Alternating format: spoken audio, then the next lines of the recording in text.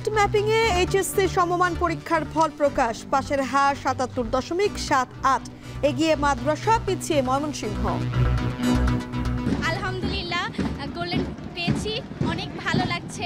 জিপে 5 পাইছি, তখন আব্বা আমার বেশি খুশি হয়ে গেছে। আজকে রেজাল্ট পর থেকে খুবই ভালো লাগছে। আমাদের আরো ভালো হতে পারতো যদি পরীক্ষাটা সম্পূর্ণ হতো। যতটা আশা করছিলাম তার থেকে ভালোই হয়েছে, খারাপ হয়নি। অনেক ডিমের আড়ত বন্ধ, গোপনে বেশি দামে বিক্রির অভিযোগ। ওএমএস এ ডজন 130 টাকা, মিলছে সবজিও। সরকার যে পদক্ষেপ নিচ্ছে এভাবে যদি নিয়মিত চালু রাখে তাহলে অনেক উপকার হবে। এই উদ্যোগটা তো ভালো, সাধুবাদ জানাচ্ছি আমরা, কিন্তু এটা কন্টিনিউ করলে আমাদের জন্য ভালো। 3 মাসেই ক্ষতিগ্রস্ত মিরপুর 10 মেট্রো স্টেশন চালু, মেরামতে খরচ 1,25,00,000 টাকা। এবং স্থানীয় সরকারের জনপ্রতিনিধি না থাকায় মশক নিধনে ঢিমেতাল, ডেঙ্গু আতঙ্ক কাটছে না নগরবাসীর।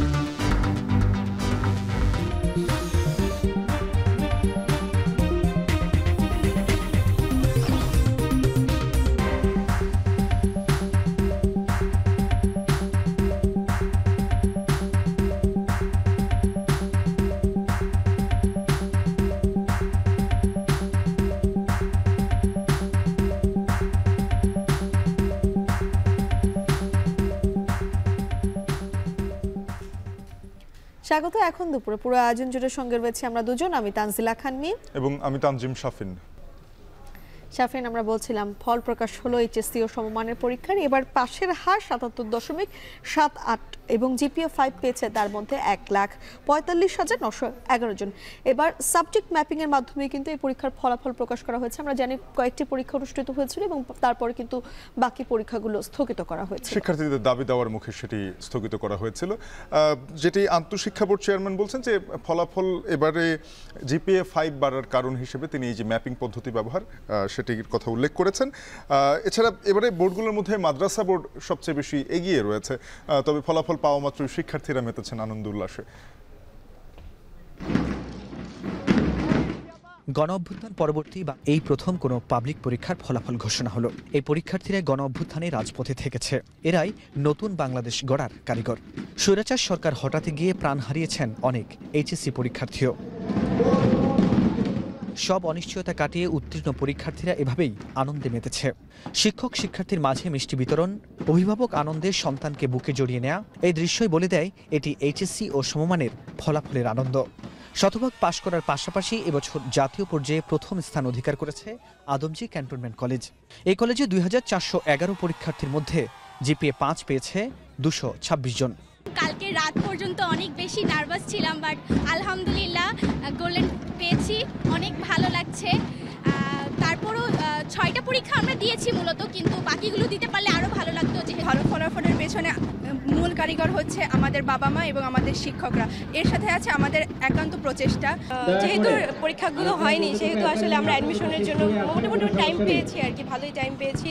তো ওইভাবে এখন প্রিপারেশন নিয়ে যাচ্ছি, আলহামদুলিল্লাহ ভালোই হবে আশা করি সবকিছু। ডিসিপ্লিন ওয়েতে অনেক কঠোরতার সাথে আমাদের এই ইনস্টিটিউটটা আমাদের চালিয়ে নিয়ে গেছে, এজন্য সহজ হয়েছে। আমি তো আসলে পরীক্ষা দেওয়ার পর কান্না করছি যে আম্মু পরীক্ষাটা মনের মতো হয়নি। তো এরপরে আম্মু বলছে ঠিক আছে, যা হওয়ার হয়েছে, এখন রেজাল্ট দেখা যাক। রেজাল্ট যখন দিল যে না আমি আলহামদুলিল্লাহ ভালো করছি, জিপিএ 5 পাইছি। পরীক্ষা আমি যেরকম দিয়েছি আমি আমার আশানুর ফলাফল পেয়েছি। শুধুমাত্র এই প্রাপ্ত রেজাল্টে খুশি হলেই চলবে না। আমি তোমাদের প্রিন্সিপাল হিসেবে বলতে চাই যে তোমাদের সামনে যে ভর্তি যুদ্ধ, এই জায়গাটাতে তোমাদের যদি নির্ধারিত কোনো গোল থাকে, তুমি কোথায় যেতে চাও, সেই উদ্দেশ্যটাকে সামনে রেখে যদি তোমরা সত্যিকার অর্থে এখন প্রস্তুতি নাও এবং পরবর্তীতে একটা ভালো জায়গায় যদি চান্স পাও, সেটাই হবে সত্যিকারের সাফল্য। পরীক্ষা শুরুর পর ছাত্র জনতার আন্দোলনে কয়েক দফায় পেছানো হয় পরীক্ষা। স্বৈরাচার আওয়ামী লীগ পতনের পর অন্তর্বর্তী সরকার সিদ্ধান্ত নেয় স্থগিত থাকা বিষয়গুলোর পরীক্ষা নিতে, কিন্তু পরীক্ষা বাতিলের দাবির মুখে স্থগিত থাকা পরীক্ষাগুলো বাতিল করতে বাধ্য হয়।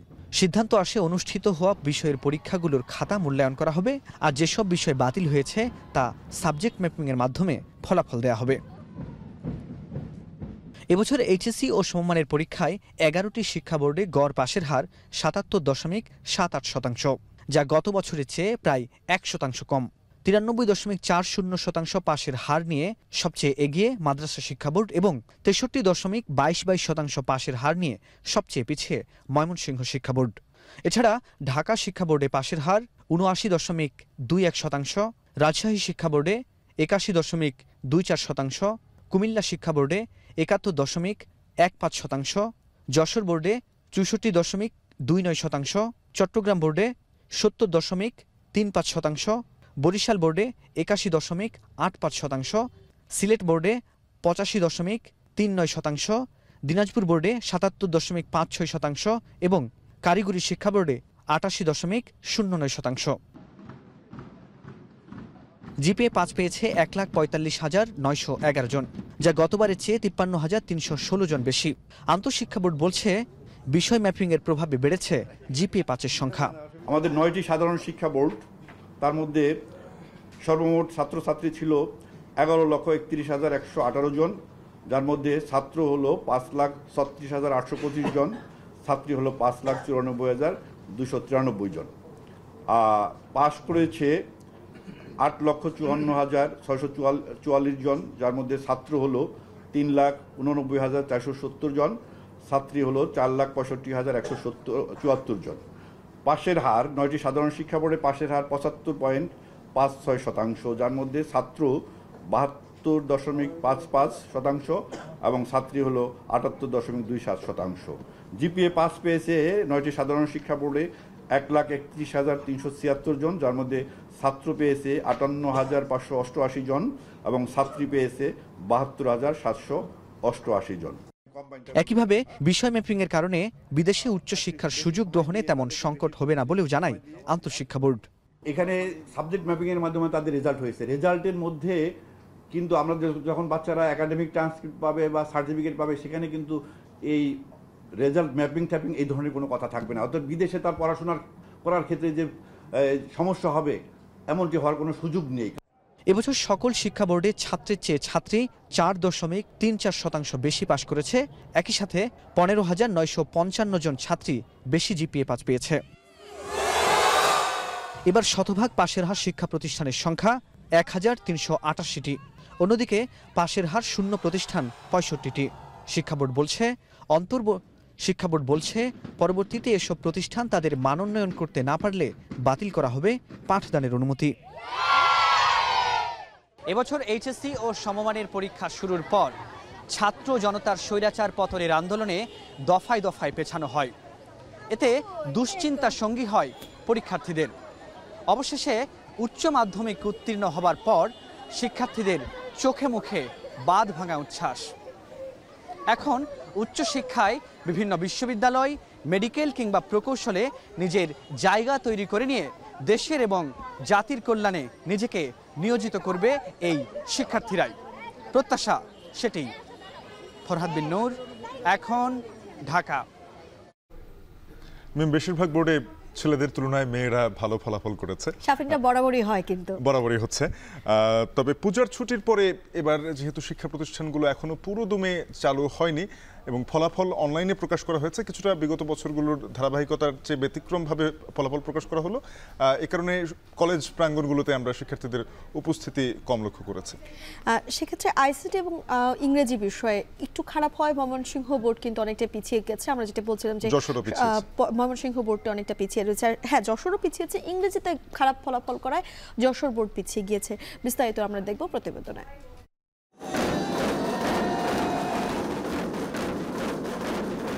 2024 সালের এইচএসসি পরীক্ষার্থীরা পার করেছে এক অন্যরকম সময়। আন্দোলন, বিক্ষোভ, পুলিশের গুলি, সরকার পতন, গণঅভ্যুত্থান সবকিছু পার করে অবশেষে 14 লাখ শিক্ষার্থী তাদের কাঙ্ক্ষিত ফলাফল পেলেন।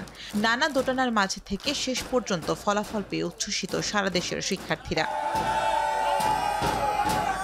এবারে চট্টগ্রাম শিক্ষা বোর্ডের অধীনে পরীক্ষায় অংশ নেন 1,06,298 জন শিক্ষার্থী, যার মধ্যে পাশের হার 70.32%, যা গেল 4 বছরে সর্বনিম্ন। তবে পাশের হার কমলেও বেড়েছে জিপিএ 5-এর সংখ্যা। এবারে জিপিএ 5 পাওয়া 10,269 শিক্ষার্থীর মাঝে এগিয়ে মেয়েরা। তবে এই শিক্ষা বোর্ডে একজনও পাশ করেনি এমন কলেজের সংখ্যা 5টি। একদিকে ভয়াবহ বন্যা পরিস্থিতি, অন্যদিকে পরীক্ষা পিছিয়ে যাওয়া, সব মিলিয়ে এবারে সিলেট শিক্ষা বোর্ডে পরীক্ষা হয় শুধু 2টি বিষয়ে। এতে অনেকটাই উৎকণ্ঠায় ছিল শিক্ষার্থীরা। সিলেট শিক্ষা বোর্ডের 4 জেলায় এবারে পাশ করেছে ৭১,০১২ শিক্ষার্থী, যা গত বছরের তুলনায় 14% বেশি। গেল বছর ১,৬৯৯ জন জিপিএ 5 পেলেও এবারে ৬,৬৯৮ জন পেয়েছেন, যা গত বছরের তুলনায় ৪,৯৯৯ জন বেশি। বরিশাল বোর্ডেও এবারে মেয়েদের জয় জয়কার। পাশের হার ও জিপিএ 5 সব ক্ষেত্রেই এবার এগিয়ে মেয়েরা। পরীক্ষায় অংশগ্রহণ করা ৬৬,০৮৭ জন শিক্ষার্থীর মাঝে পাশ করেছেন ৫৪,০৮৯ শিক্ষার্থী। একই চিত্র রাজশাহী বোর্ডেও, বেড়েছে পাশের হার ও জিপিএ 5-এর সংখ্যা। গেল বছরের চেয়ে 2.74% বেড়ে এবছর পাশের হার ৭১.24%, আর জিপিএ 5 বেড়েছে 13,০০০। ছেলেদের পেছনে ফেলে এই বোর্ডেও 4,০০০ বেশি জিপিএ 5 পেয়ে এগিয়ে মেয়েরা। একই অবস্থা দিনাজপুর শিক্ষা বোর্ডের। এবারে জিপিএ 5 পেয়েছে গতবারের চেয়ে দ্বিগুণের বেশি শিক্ষার্থী, তবে একজনও পাশ করেনি এমন কলেজের সংখ্যা 20টি। এদিকে সব থেকে খারাপ ফলাফল ময়মনসিংহ শিক্ষা বোর্ডে, পাশের হার 63.22%, তবে বেড়েছে জিপিএ 5-এর সংখ্যা। গেল বছর ৩,২৪৪ জন শিক্ষার্থী জিপিএ 5 পেলেও এবছর সেই পরিমাণ 4,৮26। ইংরেজি ও আইসিটি বিষয়ে খারাপ করায় পাশের হার কম বলছে শিক্ষা বোর্ড। ফলাফলে পিছিয়ে যশোর বোর্ডও। এই বোর্ডে পাশের হার ও জিপিএ 5 দুটি কমেছে। এবছর যশোর বোর্ডে ৬৪.29% শিক্ষার্থী পাশ করেছেন, যা গত বছরে ছিল ৮৩.৯৫%। আর এবারে জিপিএ 5 পেয়েছে ৯,৭৪৯ শিক্ষার্থী, যা গত বছরের তুলনায় অর্ধেক। ইংরেজিতে অবনতির কারণে ফলাফল খারাপ বলছেন শিক্ষকরা। এবছর কুমিল্লা শিক্ষা বোর্ডের অধীনে পরীক্ষায় অংশ নেয় ১,১২,৯৬৪ শিক্ষার্থী, যার মধ্যে পাশের হার ৭১.15%। এই বোর্ডের অধীনে শতভাগ পাশ করেছে 10টি কলেজের শিক্ষার্থীরা, আর একজনও পাশ করেননি এমন শিক্ষা প্রতিষ্ঠানের সংখ্যা 4টি। শামীমা রহমান শাম্মী, এখন। রাজধানী সহ দেশের অনেক স্থানেই ডিমের পাইকারি আড়ত বন্ধ। ব্যবসায়ীদের অজুহাত, নির্ধারিত দামে বিক্রি না করতে পারায় অভিযানে জরিমানা গুনতে হচ্ছে তাদের। এ কারণে ভয়ে মুরগির ডিম বিক্রি বন্ধ রেখেছেন তারা। এদিকে আড়তে ডিম বিক্রি বন্ধ থাকায় খুচরা বাজার ও পাড়া মহল্লায় মিলছে না ডিম। এতে আমিষের চাহিদা মেটাতে হিমশিম খাচ্ছেন সাধারণ মানুষ। বিস্তারিত জানাবেন সিউল আহমেদ। মোহাম্মদ শরীফুল একজন ক্ষুদ্র ব্যবসায়ী। তেজগাঁও ডিমের পাইকারি বাজারে এসেছেন ডিম নিতে। এই ডিম তিনি তার এলাকার দোকানে নিয়ে বিক্রি করবেন, কিন্তু 1 ঘন্টা ঘুরেও পেলেন না ফার্মের ডিম। একটি দোকানে কোয়েল পাখির ডিম পেলেও সেখানেও বাড়তি গুনতে হচ্ছে প্রতি 60 থেকে 70 টাকা। এখন এখানে এসে ডিম না পেলে আপনার সংসার কিভাবে চালাবেন, দোকান কিভাবে চলবে? এই চিত্র রাজধানী তেজগাঁও ডিমের পাইকারি বাজারের। গত 2 দিন ধরে ডিম বেচা কেনা বন্ধ রেখেছেন পাইকারি ব্যবসায়ীরা। রবিবার রাত থেকেই তেজগাঁও আড়তে ডিমের কোনো ট্রাক আসেনি।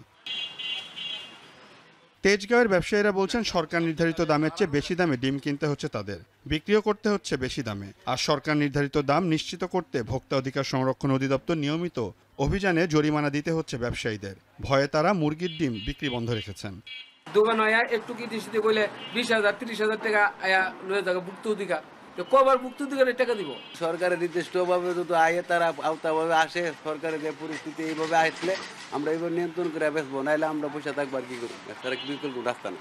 দেশের বিভিন্ন স্থানের খামার থেকে ডিম আসে তেজগাঁও পাইকারি ডিমের আড়তে। এরপর ঢাকার বিভিন্ন খুচরা বাজার ও পাড়া মহল্লায় ডিম সরবরাহ হয়। ডিম না পাওয়াতে প্রভাব পড়েছে সেখানেও। 11 টাকা করছে, আপনি বাজারে দিচ্ছেন 11.5 টাকা করে, তারা কত টাকা করে বিক্রি করবে? 10 টাকা করে বিক্রি করবে। এখানে আপনার যারা আছে যে পার্টিগুলো আইনে বিক্রি করে, তারাও তো লাভ করতে হবে। কাম বন্ধন একদিকে ডিমের দাম বেশি, অন্যদিকে বাজারের চাহিদা মতো ডিম পাওয়া যাচ্ছে না। ফলে নিম্ন ও মধ্যবিত্ত পরিবারের অন্যতম আমিষের চাহিদা মেটাতে হিমশিম খাচ্ছেন তারা। এখন বাজারের বৃদ্ধির কারণে এখন সবাই কিনে খাইতে হচ্ছে, কিছু করার তো নেই।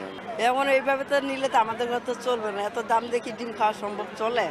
গত 16 সেপ্টেম্বর ফার্মের মুরগির ডিম এবং ব্রয়লার ও সোনালী মুরগির দাম নির্ধারণ করে দেয় সরকারি সংস্থা কৃষি বিপণন অধিদপ্তর। বেঁধে দেওয়া দাম অনুসারে খুচরা পর্যায়ে 1 ডজন ডিমের দাম হওয়ার কথা 142 টাকা, তবে বাজারে বিক্রি হচ্ছে 170 থেকে 175 টাকা ডজন। সিউল আহমেদ, এখন, ঢাকা। সরকারি দরে ডিম বিক্রি করতে না পারায় আড়ত বন্ধ রেখেছেন চট্টগ্রামের পাহাড়তলির ব্যবসায়ীরা।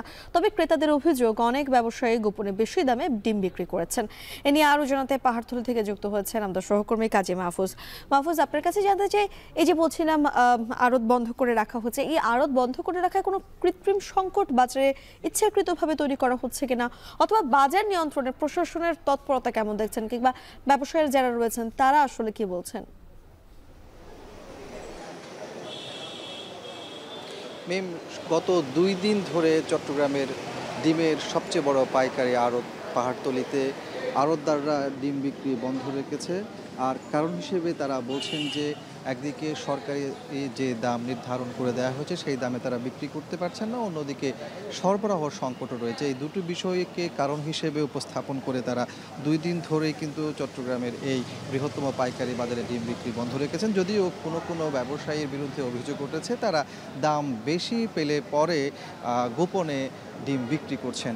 এরই প্রেক্ষিতে আমরা দেখেছি সকাল থেকে ভোক্তা অধিকার সংরক্ষণ অধিদপ্তর তারা অভিযান পরিচালনা করে। এই মুহূর্তে আমরা রয়েছি জান্নাত পোল্ট্রি নামে একটি ডিমের আড়তে। এখানে ভোক্তা অধিকারের কর্মকর্তারা এসে বেশ কিছু অসঙ্গতি পেয়েছেন, বিশেষ করে তাদের যে ক্রয় রসিদের সাথে মূল্য তালিকার অসামঞ্জস্যতা যেমন পেয়েছে, তেমনিভাবে কৃত্রিম সংকটের যে কথাটি বলছেন সেটি কিন্তু আমরা আসলে এখানে দেখতে পাচ্ছি যে যেহেতু তারা বলছেন যে ডিমের সরবরাহ কম, কিন্তু যখন দোকান খোলা হয়েছে, আড়ত খোলা হয়েছে, তখন কিন্তু এখানে দেখা যাচ্ছে পর্যাপ্ত ডিম রয়েছে।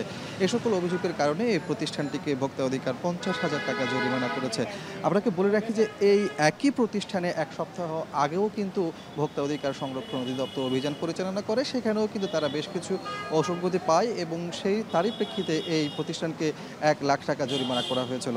আপনাকে বলে রাখি যে এই যে একটা কৃত্রিম সংকটের কথা বলা হচ্ছে, সেই জায়গাতে কিন্তু আমরা দেখছি সকালে মিডিয়ার উপস্থিতি টের পেয়ে এক ট্রাক ভর্তি একটি ডিমের চালান কিন্তু রাস্তার পাশে রেখে পালিয়ে যায় চালক। পরবর্তীতে ভোক্তা অধিকারের কর্মকর্তারা সেখানে অভিযান পরিচালনা করে আমরা দেখেছি তার আগেই কিন্তু ওই ট্রাকটি নিয়ে পরবর্তীতে তারা চলে যায়। অর্থাৎ এখানে এক ধরনের কৃত্রিম সংকট তৈরি করা হচ্ছে, সেই বিষয়গুলো কিন্তু এখানে অনেকটা দৃশ্যমান। এমন অবস্থায় ভোক্তা অধিকারের কর্মকর্তারা বলছেন তাদের যে অভিযান শুরু হয়েছে এটি চলমান থাকবে। আর যারা আড়তদার আছেন তারা বলছেন আসলে এখানে অভিযান পরিচালনা না করে যেখানে ডিম উৎপাদন হচ্ছে এবং কর্পোরেট পর্যায়ে যদি নিয়ন্ত্রণ করা যায় তাহলে ভোক্তা পর্যায়ে এসে ডিমের দাম আরও কমে আসতে পারে। তো এই ছিল আমার কাছে চট্টগ্রামের পাহাড়তলির ডিমের আড়ত থেকে দরদাম এবং সংকট এবং ব্যবসায়ীদের যে এক ধরনের কৃত্রিম সংকট তৈরির অবস্থা, তার সবশেষ তথ্য। চট্টগ্রাম থেকে সরাসরি যুক্ত হয়েছিলেন সহকর্মী কাজী মাহফুজ। নিম্ন আয়ের মানুষের জন্য ভর্তুকি মূল্যে প্রথমবারের মতো কৃষি পণ্য বিক্রি শুরু করেছে সরকার। 650 টাকা 1 ডজন ডিম, 1 কেজি পেঁয়াজ, সবজি সহ সুলভ মূল্যে 10 ধরনের কৃষি পণ্য বিক্রি হচ্ছে রাজধানীর মিষ্টি পয়েন্টে। একজন ব্যক্তি মিষ্টি কুমড়া, পটল, লাউ সহ 7টি সবজি কিনতে পেরেছে। এছাড়া 5 কেজি আলু 150 টাকা, প্রতি ডজন ডিম 130 এবং প্রতি কেজি পেঁয়াজ 70 টাকা মিলছে এই প্যাকেজে। বিস্তারিত প্রতিবেদনে। দেশের বিভিন্ন অঞ্চলে বন্যা পরিস্থিতি আর সিন্ডিকেটে গত কিছুদিন ধরেই নিত্যপণ্যের বাজার বেশ চড়া। কোনো সবজি ছাড়িয়েছে শতকের ঘর। 70 থেকে 80 টাকার নিচে কোনো সবজি মিলছে না বাজারে। ডিমের ডজন 175 থেকে 180 টাকা। বাজারে আলু 60 আর পেঁয়াজ 120 টাকা কেজি। এমন অবস্থায় ক্রেতার নাভিশ্বাস অবস্থা। তাই স্বল্প আয়ের মানুষকে স্বস্তি দিতে প্রথমবারের মতো 7 ধরনের কাঁচা সবজি এবং অপচনশীল কৃষি পণ্য বিক্রির উদ্যোগ নিয়েছে সরকার। পাইলট প্রকল্প হিসাবে রাজধানীর 20টি স্থানে সব কৃষি পণ্য বিক্রি করছে কৃষি বিপণন অধিদপ্তর। 7টি সবজি নিয়ে পচনশীল পণ্যের প্যাকেজের দাম 300 টাকা, যেখানে থাকছে মিষ্টি কুমড়া, পটল, কচুমুখী, করলা, 3 কেজি পেঁপে, 100 গ্রাম কাঁচা মরিচ ও 1টি লাউ। এছাড়া অপচনশীল কৃষি পণ্যের প্যাকেজে থাকছে 5 কেজি আলু 150 টাকা, প্রতি ডজন ডিম 130 টাকা এবং প্রতি কেজি পেঁয়াজ 70 টাকা। সাশ্রয়ী মূল্যে সব পণ্য পাওয়ায় খুশি ক্রেতারা। তবে সবার দাবি সরকারকে দ্রুতই বাজার মনিটরিং করতে হবে, ভেঙে দিতে হবে সিন্ডিকেটের জাল। ভালোই লাগতেছে, কারণ বাজার মূল্য তো বেশি, এজন্য আমি মনে করি ভালোই করছে। যদি গভর্নমেন্ট রেগুলার করতে থাকে অবশ্যই আমরা জনগণ এটাকে উপভোগ করতে পারবো। মানুষের যা সীমিত আয় দিয়ে সংসারে জিনিস কিনা বাজারে গেলে মানে মানুষের মাথা ঠিক থাকে না এই অবস্থায়। এখন সরকার যে পদক্ষেপ নিছে এভাবে যদি নিয়মিত চালু রাখে তাহলে অনেক উপকার হবে। প্রত্যেকটা বাজারে স্থায়ী মনিটরিং ব্যবস্থা করতে হইব, তাইলে যাই এইসব সিন্ডিকেট ভাঙবে। এছাড়া বাংলাদেশে সিন্ডিকেট ভাঙার কোনো সম্ভাবনা নাই। মঙ্গলবার দুপুরে সচিবালয়ের পাশে কর্মসূচির উদ্বোধন করেন কৃষি ও স্বরাষ্ট্র উপদেষ্টা এবং অর্থ বাণিজ্য উপদেষ্টা। এ সময় কৃষি উপদেষ্টা বলেন, দক্ষিণ পূর্বাঞ্চলে বন্যার প্রভাবে দ্রব্যের দাম বেড়েছে, শিগগিরই নিত্যপণ্যের দাম কমে যাবে বলে আশা প্রকাশ করেন তিনি। শাকসবজি তো কিছুটা ক্ষতি হয়েছে, এটা তো আপনি অস্বীকার করতে পারবেন না। মানে এটার জন্যই তো একটু হয়েছে, বাট আমার মনে খুব তাড়াতাড়ি বাজার নর্মালে চলে আসবে, জিনিসপত্র দাম কমে যাবে আল্লাহ দিলে। আমরা আজকে রাজধানীতে শুরু করছি, পরে এটা দেখে আমরা পরে আপনাদের জানাতে পারবো। কৃষি বিপণন অধিদপ্তরের সংশ্লিষ্টরা জানান, এ পাইলট প্রকল্প সফল হলে বাড়ানো হবে বিক্রয় পয়েন্ট ও দিনের সংখ্যা। হাসিব বিল্লাহ, এখন, ঢাকা। দেখছেন এখন দুপুর।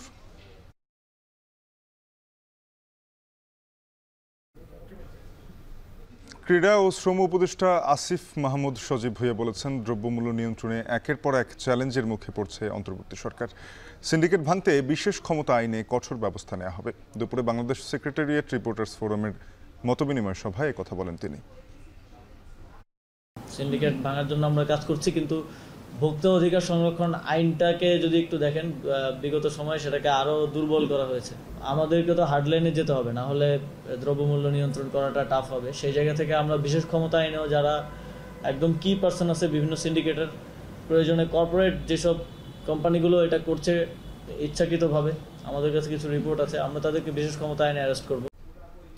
শাফিন, 3 মাসেই কিন্তু চালু হয়েছে মিরপুর 10 স্টেশন, মেট্রো স্টেশনটি, যেটি ক্ষতিগ্রস্ত হয়েছিল এবং আমরা শুনেছিলাম সে সময় যেটি চালু করতে 1 বছর নাগাদ সময় লাগবে, কিন্তু 3 মাসের মধ্যেই চালু করা সম্ভব হচ্ছে এবং মেরামতে খরচ হয়েছে 1,25,00,000 টাকা। সকালে পুনরায় চলাচলের বিষয়টি পরিদর্শন করে সড়ক উপদেষ্টা বলেছেন, সহিংসতা পরবর্তী সংস্কারে অন্যান্য স্টেশন থেকেও কিছু যন্ত্রপাতির রেশনিং হিসেবে নেওয়া হয়েছে এবং যা উপযুক্ত সময়ে আসলে আমদানি করা হবে। সব মিলিয়ে খরচ 18 কোটি টাকার বেশি হবে না বলে তিনি জানিয়েছেন। এ নিয়ে বিস্তারিত রয়েছে আজহার লিমনের প্রতিবেদনে। বিপ্লবপূর্ব সহিংসতায় বন্ধ হয়ে যাওয়া মেট্রো স্টেশন আবার সচল গণমানুষের সেবায়। স্বৈরাচার আমলের ঘোষণা অনুসারে 1 বছর কিংবা 350 কোটি টাকা নয়, কাজে পারার পর মিরপুরের এই 10 নম্বর স্টেশনও চালু হলো 3 মাসেরও আগে মোটামুটি 1.5 কোটি টাকায়। পুনরায় চলাচলের বিষয়টি পরিদর্শন করতে এখানে আসেন সড়ক পরিবহন ও সেতু উপদেষ্টা। তিনি জানান, সহিংসতা পরবর্তী সংস্কারে অন্যান্য স্টেশন থেকেও কিছু যন্ত্রপাতি রেশনিং করা হয়েছে, যা উপযুক্ত সময়ে আমদানি করা হবে। তবে সব মিলিয়ে এই খরচ 18 কোটি টাকার বেশি নয়। এমন অবস্থায় তার কাছে সাংবাদিকদের প্রধানত এটাই প্রশ্ন ছিল, তাহলে এই যে অতিরিক্ত 332 কোটি টাকা, এটা কোথায় যেত? আপনাকে দুর্নীতি বলতে হলে আপনাকে একটা স্পেসিফিক এলিগেশন লাগবে এবং ব্যক্তিকে চিহ্নিত করতে হবে, প্রক্রিয়াটাকে চিহ্নিত করতে হবে, প্রকল্পটাকে চিহ্নিত করতে হবে। তো আমরা এখনো সেই পর্যায়ে আসি নাই এবং এই অপচয় রোধ করে যে টাকা হবে সেই টাকা দিয়ে আমরা সাধারণ মানুষের কল্যাণের জন্য আমরা ব্যবহার করতে পারবো। এখানে সড়ক উপদেষ্টার কাছে জানতে চাওয়া হয় মেট্রো রেলের চলমান অন্যান্য প্রকল্পগুলো নিয়েও, বিশেষ করে যেখানে বাংলাদেশের প্রতি কিলোমিটার মেট্রো রেলের খরচ ভারত থেকে কয়েক গুণ। রিভিউ করব এবং এটা যেখানে যেখানে খরচ, আপনাকে বললাম এটা সারা দেশের এটা ব্যাধি, যেখানে যত প্রকল্প আছে, যে মানে প্রকল্পের মেয়াদ বাড়াতে হবে, প্রকল্পের সময় বাড়াতে হবে, বিভিন্ন অজুহাতে প্রকল্পের গাড়ি কিনতে হবে, প্রকল্পের যত রকম এই বিলাসী কাজ সেগুলো করতে হবে। সড়ক উপদেষ্টা আরও জানান, যোগ্যতার ভিত্তিতে যাতে মেট্রো রেলের কর্মকর্তা নির্বাচন করা যায়, সে লক্ষ্যে মেট্রো রেলের নীতিমালায় কিছু সংশোধন আনা হচ্ছে। ভবিষ্যতে সড়কের অন্যান্য প্রকল্পগুলোতেও ব্যয় কমানোর জন্য সংস্কার উদ্যোগ নেওয়া হচ্ছে। প্রাথমিক কাজ হচ্ছে যে মেট্রো রেলের জন্য একজন পেশাদার ব্যবস্থাপনা পরিচালক জোগাড় করা এবং তাকে এই দায়িত্বটা দেওয়া। এদিকে স্টেশন খুলে দেয় খুশি মিরপুরবাসী। তাদের দাবি, জনসেবার জন্য নেয়া এই প্রকল্পগুলোতে আর যেন রাজনীতি দেখা না হয়। আমাদের টাকা দিয়ে হয়েছে, তারপরে বলছে যে অনেক টাইম লাগবে, 3.5 কোটি টাকা না, যে মানে কত কোটি টাকার কথা বলছে, কয়েকদিনের মধ্যে হয়ে গেছে। আসলে জনগণের সাথে তো এইভাবে নিয়ে আসলে ওদেরকে মিথ্যা কথা বলাটা আসলে ঠিক না। টেকনিক্যাল লোকজন থাকে যেন আমরা ইনস্ট্যান্ট ঠিক করতে পারে, তারপর আমাদের কাজগুলো যেন কমিয়ে দিতে পারে। ছোটখাটো সংস্কার ছাড়া ভালোই চলছে পুনরায় চালু হওয়া এই স্টেশনগুলোর যন্ত্রাংশ। যেমন ভালো মতোই কাজ করছে 16টি এফসি গেট, সাউন্ড সিস্টেম এবং ওপরের প্ল্যাটফর্ম কার্যক্রম। সেবা পেয়ে খুশি এসব মানুষের এটাই বলছেন, সেবা দেওয়ার মানসিকতার এখানে এই যে উদাহরণ তৈরি হলো, তা যেন অন্যান্য খাতেও প্রতিফলিত হয়। আজহার লিমন, এখন, ঢাকা। স্থানীয় সরকার না থাকায় রাজধানীতে ধিমে তালে চলছে মশক নিধন কার্যক্রম। হেলাফেলায় চলছে স্প্রে ছেটানোর কাজও। ফলে ডেঙ্গু আতঙ্কে দিন কাটাচ্ছেন 2 সিটি কর্পোরেশনের নাগরিকরা। নগর কর্তারা অবশ্য বলছেন দক্ষ কর্মীরা চেষ্টা চালিয়ে যাচ্ছেন। বিশেষজ্ঞদের পরামর্শ এই কাজে তরুণদেরও সম্পৃক্ত করার। আরও জানাচ্ছেন মেহরিন আনে।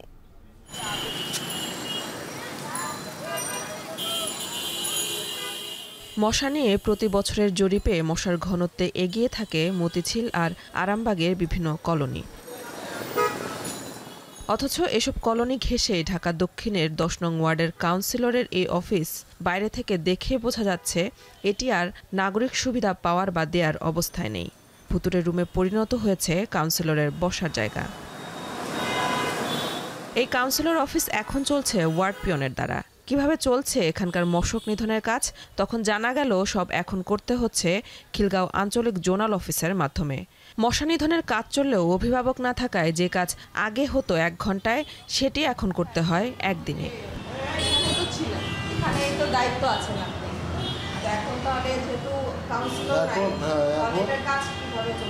আঞ্চলিক নির্বাহী কর্মকর্তার পরে দায়িত্ব দিচ্ছে, আঞ্চলিক নির্বাহী কর্মকর্তা অঞ্চল 2 ওনার পরে দায়িত্ব, উনি পরিচালনা করবে আস্তে আস্তে। মাথার পরে যদি অভিভাবক থাকে একটু তো সেটা সুবিধা হয়। আমরা যদি কোনো সমস্যায় পড়ি আমরা সেটা সুপারভাইজার আছে ওনাকে জানাই, আবার উনি আবার জোনে জানায়, তারপরে আমরা এখন সমাধান পাই। আর আগে যদি কোনো সমস্যা হতো যেটা আগে এখন 1 দিন লাগে সেটা 1 ঘন্টার ভিতরে সমাধান হয়ে যেত আর কি। ঢাকা উত্তর সিটি কর্পোরেশনের 24 নং ওয়ার্ডে গিয়ে দেখা গেল পুড়িয়ে দেয়া অফিস মেরামত হয়নি এখনও। মশক কর্মী থাকলেও মশার ওষুধ ঠিকমতো দেওয়া হচ্ছে কিনা সেখানেও নেই তদারকি করার মতো কেউ। আমাদের নির্বাহী কর্মকর্তা উনি আছে, আমাদের সুপারভাইজার আছেন, আমাদের ওয়ার্ড সচিব আছেন, আমাদের কাদের কোনো সমস্যা হলে তাদেরকে আমি অবগত করি, তার মাধ্যমে আমার সমাধান করি নেই। তাই এবারের ডেঙ্গু মৌসুমে বেশ শঙ্কাতে আছে ঢাকার এই 2 সিটি কর্পোরেশনের বিভিন্ন এলাকার মানুষ। তাদের অভিযোগ এই ঢিলেঢালা মশা নিধন কার্যক্রম পরিস্থিতি সামাল দেওয়ার জন্য পর্যাপ্ত নয়। কি করবো আর, এখন তার দায়িত্বে কেউ নাই, সেজন্য নিজেদের উদ্যোগে নিজেদের পরিষ্কার রাখা, সুস্থ থাকার জন্য যেটুকু করা সেটা তো করতেই হবে। ওয়ার্ড কাউন্সিলর থাকলে তো সবকিছু নিয়মতান্ত্রিক হইতো, সময় মতো সবকিছু পাইতাম, কিন্তু আমরা আসলে মশার ওষুধটা নিয়মিত দিচ্ছে না, সপ্তাহে হয়তো 2-1 বার দিচ্ছে। যেহেতু এখানে কোনো কাজকর্ম এখনো ওরকমভাবে হচ্ছে না, আর প্রতিদিন 2 থেকে 3 সপ্তাহ যেটা দিচ্ছে ওষুধ, কিন্তু ওটাতে মশার কোনো কাজ হচ্ছে না, মশা আরও বাড়তেছে দৈনিক। শুধু যে মশার জন্য যাব বিষয়টা এরকম না, আমার বিভিন্ন প্রয়োজনে হচ্ছে আমরা যারা ঢাকায় থাকি ওয়ার্ড কাউন্সিলরের কাছে যেতে হয়, তাদেরকে যেহেতু অব্যাহতি দেওয়া হয়েছে, সুতরাং সরকারের অবভিয়াসলি উচিত ওইখানে কাউকে না কাউকে বসানো। বেশ কয়েক বছর ধরে ডেঙ্গুর পিক সিজনে ডেঙ্গু নিয়ন্ত্রণের নানা কর্মসূচির বড় দায়িত্ব থাকতো বিভিন্ন ওয়ার্ডের কাউন্সিলরদের উপর। অথচ এবছর সেই ওয়ার্ডগুলোই জনপ্রতিনিধি শূন্য। এমন পরিস্থিতিতে ঢাকার 2 সিটি কর্পোরেশনে কিভাবে চলছে ডেঙ্গু নিধন কর্মসূচি? ঢাকার 2 সিটি কর্পোরেশন বলছে জনপ্রতিনিধি না থাকলেও তাদের লার্ভা নিধন কার্যক্রম নিয়মিতভাবে পরিচালনা করতে হচ্ছে প্রশিক্ষিত মশক কর্মীর দ্বারা। তদারকির জন্য প্রতিটি ওয়ার্ডে রয়েছে সুপারভাইজার। পাশাপাশি সচেতনতা বাড়াতে বিভিন্ন কমিউনিটি পর্যায়ে চলমান রয়েছে লিফলেট বিতরণ এবং চলছে জনসম্পৃক্ততার কাজও। আমাদের যে কর্মী বাহিনী আছে মাঠ পর্যায়ে, যাদের কয়েক বছরের একটা অভিজ্ঞতা আছে, যারা আনাচে কানাচে কাজ করতেছে, আর পাশাপাশি জনগণের যে সম্পৃক্ততা, এবং আমরা যদি সমাজে যারা আমরা বলি যে লিডিং পারসন, সেটা যদি আমি বলি ধরেন মসজিদের ইমাম সাহেব আছে, কিংবা সামাজিক সংগঠন আছে, রাজনৈতিক ব্যক্তি, কারণ এটা তো কোনো দলীয় কোনো বিষয় নয়, এটা কিন্তু সবার কমন সমস্যা। কিন্তু সুতরাং সবাই এক্ষেত্রে সহযোগিতা করছে। কোনো একটা গ্যাপ আশা করি যে এই সম্মিলিত প্রয়াসের মাধ্যমে সেটি অপূর্ণ থাকবে না। কাউন্সিলর সাহেবরা তো নেই, ওনাদের অনুপস্থিতিতে কোনো গ্যাপ না হয় সেজন্য আমরা অঞ্চল ওয়াইজ মনিটরিং টিম গঠন করে দিয়েছি। সেই টিম আমাদেরকে প্রাত্যহিকভাবে কিন্তু রিপোর্ট করছে যে আমাদের মশক নিধন কার্যক্রম অ্যাজ পার ওয়ার্ক প্ল্যান পরিচালিত হচ্ছে কিনা, সেটা কতটুকু সাকসেস, এই ফিডব্যাকটা আমরা ওই সুপারভাইজিং টিমের মাধ্যমে নিচ্ছি। সে কারণে কাউন্সিলরদের না থাকার কারণে কাজ যে আসলে খুব একটা সাফার করছে সেটা না। তবে বিশেষজ্ঞরা বলছে এই পরিবর্তিত অবস্থায় স্থানীয় সরকারের প্রতিনিধি ছাড়া সিটি কর্পোরেশন যেভাবে আগাচ্ছে তাতে ডেঙ্গু নিয়ন্ত্রণ কঠিন হয়ে পড়বে। তাই এই ডেঙ্গুর পিক সিজনে বিভিন্ন এলাকায় মশক নিধন অভিযান পরিচালনার কাজে তরুণদের প্রশিক্ষণের মাধ্যমে সম্পৃক্ত করার পরামর্শ তাদের।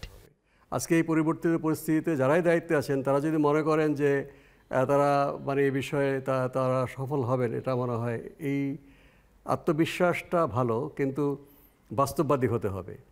মানে যেখানে দরকার ঘরে ঘরে গিয়ে মানুষকে উদ্বুদ্ধ করা, কিভাবে তারা শহরকে পরিচ্ছন্ন রাখবে, তার নিজের লোকালয়কে পরিচ্ছন্ন রাখবে, সেটা কিন্তু বেশ পরিশ্রমের কাজ। সে পরিশ্রম যারা করতে পারে তাদেরকে সঙ্গে নিতে হবে। এই যে ছাত্র, তরুণ, যুব সমাজ যারা দেশের কাজ করতে চায়, নিজেরা উদ্যোগ গ্রহণ করতে পারে।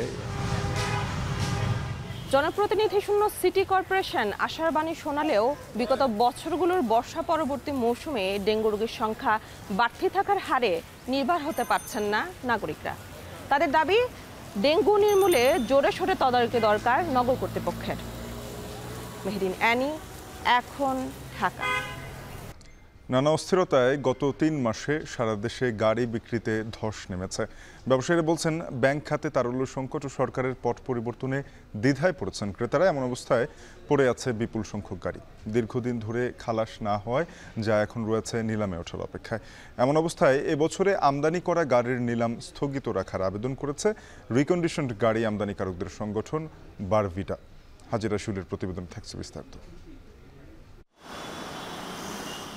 প্রাডো, ফিল্ডার, হেরিয়ার, এক্সিও সহ নামি দামি ব্র্যান্ড ও মডেলের প্রাইভেট কার, জিপ ও মাইক্রোবাস শোভা পাচ্ছে শোরুমে, যদিও ক্রেতার দেখা নেই। ব্যবসায়ীরা বলছেন দেশে চলমান অস্থিরতায় গেল ৩-৪ মাস গাড়ি বিক্রি নেমেছে তলানিতে। আগে একটি মাঝারি আকারের শোরুমে মাসে 15 থেকে 20টি গাড়ি বিক্রি হলেও এখন হচ্ছে 8 থেকে 10টি। ছোট একটা একজিও গাড়ির ডিউটি প্রায় 1.5 লক্ষ টাকা বেড়ে গেছে। তো মানুষের ক্রয় ক্ষমতার বাইরে চলে গিয়েছে, যার জন্য আমাদের বেচা কিনা অনেক কমে গিয়েছে। এদিকে আমদানির পর খালাস না নেয়ায় বন্দরের শেডে পড়ে আছে নতুন ও পুরনো মিলিয়ে প্রায় 400 গাড়ি। বন্দরের গুরুত্বপূর্ণ জায়গা খালি করতে এসব গাড়ি খালাসের উদ্যোগ নিতে এনবিআরকে চিঠি দিয়েছে চট্টগ্রাম বন্দর কর্তৃপক্ষ। আমরা চিঠি লিখে যাচ্ছি এগুলো যেন দ্রুত অকশন বা অন্য কোনো ধ্বংসকরণ প্রক্রিয়ার মাধ্যমে যেন সেগুলো নিষ্পত্তি করা হয়। এমন অবস্থায় এবছর আমদানি করা গাড়ি নিলামের বাইরে রাখতে চট্টগ্রাম কাস্টমস হাউজে আবেদন করেছেন আমদানিকারকরা। 24 সালের পহেলা জানুয়ারি থেকে মোংলা এবং চট্টগ্রাম বন্দরে যেসব গাড়িগুলো অবতরণ করছে সেই গাড়িগুলোকে নিলাম তালিকার বাইরে রাখার জন্য বলছি। ডলারের বিপরীতে জাপানি ইয়েনের মান বাড়ায় বেড়েছে রিকন্ডিশন গাড়ির দাম।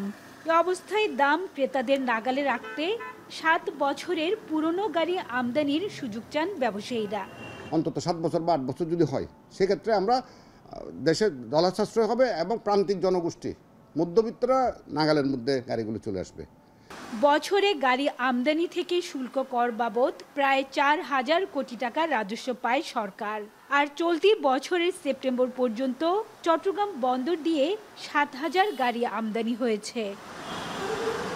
হাজিরা শিউলে, এখন চট্টগ্রাম। আহতদের খোঁজ খবর নিতে সাভার সিআরপিতে সমন্বয়ক সার্জিস। হাসপাতালের ব্যবস্থাপনা নিয়ে ক্ষোভ স্বাস্থ্য উপদেষ্টার বিরুদ্ধেও দায়িত্ব অবহেলার অভিযোগ।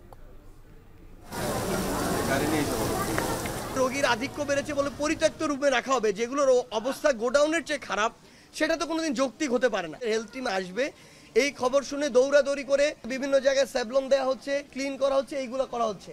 এগুলো তো 1-2 দিনের জন্য আমাদের দেখায় লাভ নাই। এই জিনিসটা হইতে হবে 365 দিনের জন্য। স্বাস্থ্য উপদেষ্টা ঠিকঠাকভাবে দায়িত্ব পালন করছে না বলে দাবি করেন বৈষম্য বিরোধী ছাত্র আন্দোলনের সমন্বয়ক সার্জিস আলম।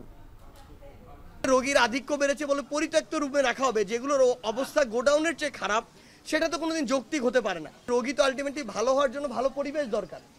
সেই পরিবেশ যদি আপনার নর্মাল পরিবেশের চেয়ে খারাপ হয়, রোগী তো ভালো হওয়ার চেয়ে খারাপের দিকে যাবে। আমাদের হেলথ টিম আসবে, এই খবর শুনে দৌড়াদৌড়ি করে ফ্লোর মুছা হচ্ছে, তারপরে বিভিন্ন জায়গায় স্যাবলন দেওয়া হচ্ছে, ক্লিন করা হচ্ছে, এইগুলো করা হচ্ছে।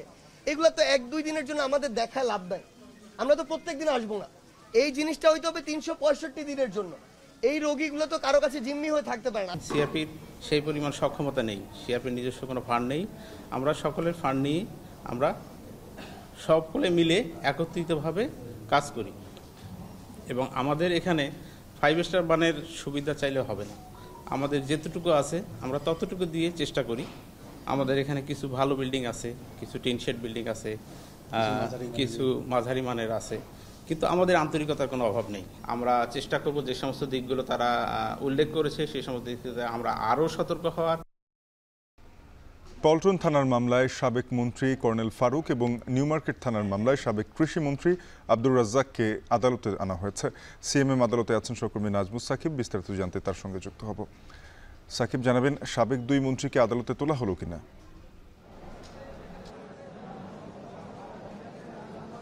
শাফিন, আমরা কিন্তু দেখতে পেয়েছি যে গতকালকে সাবেক যেই আওয়ামী লীগ সরকারের মন্ত্রী অর্থাৎ ডক্টর আব্দুর রাজ্জাক, যিনি কৃষি মন্ত্রী ছিলেন, তাকে কিন্তু ডিবি গ্রেপ্তার করেছে এবং এর পরপরই আসলে খবর পাওয়া গেছে যে বিমানমন্ত্রী অর্থাৎ কর্নেল ফারুক খান, তাকেও কিন্তু গ্রেপ্তার করা হয়েছে। এই দুজনকে আসলে আমরা আসলে সকাল থেকে কিন্তু অপেক্ষা করেছি এবং ঠিক 2টার কিছুক্ষণ আগে তাদেরকে কিন্তু এসিএমএম কোর্টে হাজির করা হয়েছে। সেক্ষেত্রে আমরা দেখতে পেয়েছি শুরুতে কিন্তু তাদেরকে উঠানোর আগে প্রায় 20 মিনিট কিন্তু অপেক্ষা করা হয়েছে, পরবর্তীতে তাদেরকে উঠানো হয়েছে। এখন পর্যন্ত জানা যাচ্ছে যে এই দুজনকে যেই মামলাগুলোতে দেখানো হয়েছে, পল্টন থানার মামলায় কিন্তু দেখানো হয়েছে কর্নেল ফারুককে এবং নিউ মার্কেট থানার মামলায় ডক্টর আব্দুর রাজ্জাককে কিন্তু গ্রেপ্তার দেখানো হয়েছে। 2টা মামলায় কিন্তু আসলে হত্যা মামলা। এই মামলাগুলোতে পুলিশ ইতিমধ্যেই কিন্তু কর্নেল ফারুকের মামলায় কিন্তু 10 দিনের রিমান্ড আবেদন করেছে এবং ডক্টর আব্দুর রাজ্জাকের মামলায় পুলিশ 7 দিনের রিমান্ড আবেদন করেছে। তবে এখন পর্যন্ত আমরা দেখতে পেয়েছি 2 জনের মধ্যে একজনকে কিন্তু ইতিমধ্যে আদালতে হাজির করা হয়েছে, সেখানে শুনানি চলছে। সেই শুনানি শেষে আসলে বলা যাবে যে কর্নেল ফারুকের কতদিনের আসলে রিমান্ড আবেদন মঞ্জুর হলো কিংবা রিমান্ড আবেদন মঞ্জুর হলো কিনা সে বিষয়ে জানা যাবে। তবে কিছুক্ষণ পরে কিন্তু আসলে ডক্টর আব্দুর রাজ্জাককে কিন্তু হাজির করা হবে, সেখানেও আসলে শুনানির পর আসলে বলা যাবে যে কতদিনের তাদেরকে রিমান্ড আবেদন মঞ্জুর করা হয়েছে অথবা তাদের আসলে সবশেষ অবস্থাটা কি। এই 2 জন এখনো পর্যন্ত যেই কোর্টে রয়েছেন, ফলে আমরা দেখতে পেয়েছি যে পুলিশের যে নিরাপত্তা, সেই নিরাপত্তা ব্যবস্থা কিন্তু বেশ জোরদার করা হয়েছে কিছুক্ষণ ধরেই এবং এর ফলে আমরা দেখতে পেয়েছি যে এখানকার যেই মামলাগুলো আসলে চলছে সেটা কিন্তু কিছুক্ষণ পরে আসলে আমরা আপনার মাধ্যমে জানাতে পারবো সবশেষ কি হলো। সহকর্মী নাজমুস সাকিব যুক্ত হয়েছিলেন সিএমএম আদালত প্রাঙ্গণ থেকে। বিশ্ববাজারে জ্বালানি তেলের উত্তোলন চলতি বছর আর আগামী বছরের জন্য কমানোর লক্ষ্য নির্ধারণ করেছে জ্বালানি তেল উত্তোলক ও রপ্তানিকারক দেশগুলোর সংগঠন ওপেক। অক্টোবরের প্রতিবেদন অনুযায়ী 2024 সালের বাকি মাসের জন্য জ্বালানি তেলের চাহিদার লক্ষ্যমাত্রা দৈনিক 19 লাখ ব্যারেল, যা গেল মাসের 20 লাখ ব্যারেলের পূর্বাভাসের তুলনায় 1 লাখ ব্যারেল কম। জ্বালানি তেলের চাহিদা কয়েকটি অঞ্চলে কম থাকায় পুরো বিশ্ববাজারেই কমেছে চাহিদা। এই চাহিদায় পরিমাণ করোনার সময়ের দৈনিক 14 লাখ ব্যারেলের তুলনায় বেশি। 2025 সালের জন্য জ্বালানির চাহিদা আরও কমিয়ে দৈনিক 16 লাখ ব্যারেল নির্ধারণ করেছে ওপেক। অক্টোবরে যা ছিল 17 লাখ ব্যারেল। তবে আগস্ট পর্যন্ত আগের চাহিদা অনুযায়ী দৈনিক 22 লাখ ব্যারেল জ্বালানি তেল উত্তোলনের লক্ষ্যই স্থির ছিল ওপেকের।